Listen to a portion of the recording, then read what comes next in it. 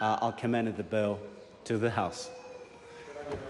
Thank you. I call Lawrence Yule, 5 minutes. Mr Speaker, it's my pleasure to speak on the Criminal Cases Review Commission bill, and as has already been outlined by my colleagues last evening, we are opposing the bill.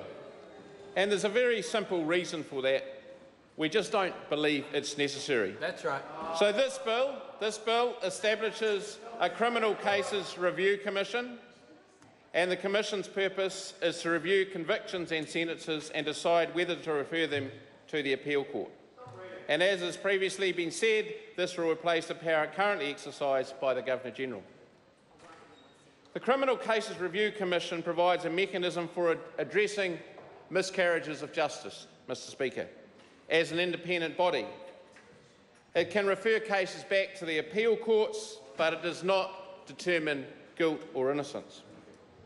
In our view, on this side of the House, this will open the floodgates to a whole lot of people who believe they have a miscarriage of justice and allow a lower threshold of entry into appeal system than currently exists.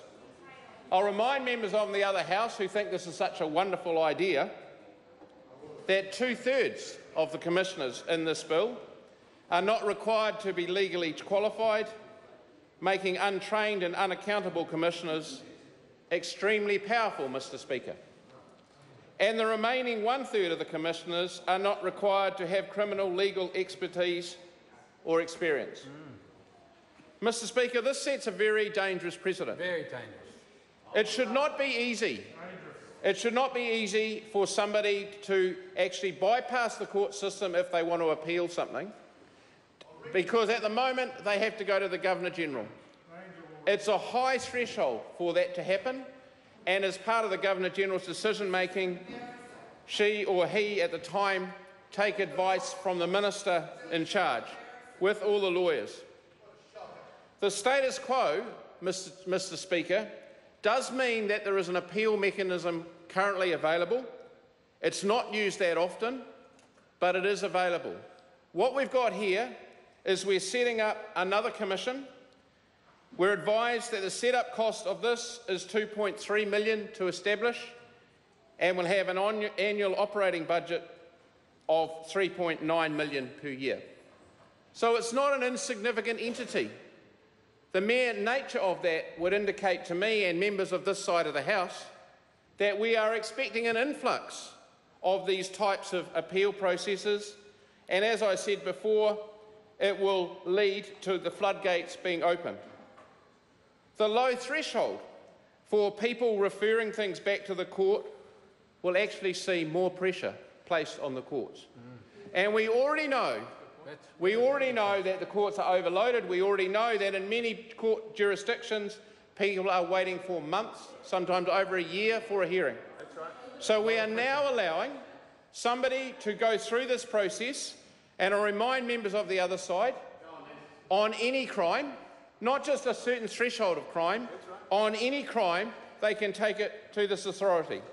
So I remind members, the Commission will receive applications from eligible persons or their authorised representatives, carry out activities it considers necessary to make the functions known to and understand by the public, in other words, to promote the body, have the ability to undertake initial inquiries into a conviction or sentence, undertake thematic reviews into a practice, policy, procedures, etc., and have reasonable powers to obtain information relevant to the investigation. Now, Mr Speaker, there is a whole lot of these things that is unclear, and I remind members of this House it should be by exception that this type of appeal to the Governor-General should be used. That's right. What we're happening here is normalising this, and there's a whole lot of things that are equally not laid out in this bill. Shameful. The bill is silent on the possibility that a decision by the Commission could be subject to judicial review proceedings. In other words, at the moment, this decision by the Commission is not appealable on either side, even by the court or the people that represented the original prosecution. There is no limit on the types of matters that can be reviewed, as long as it's a crime. This opens the floodgates, Mr Speaker, and in our view it should be strongly opposed, and we are opposing it. I call Priyanka Radhakrishnan. Thank you, Mr Speaker. It's with great pleasure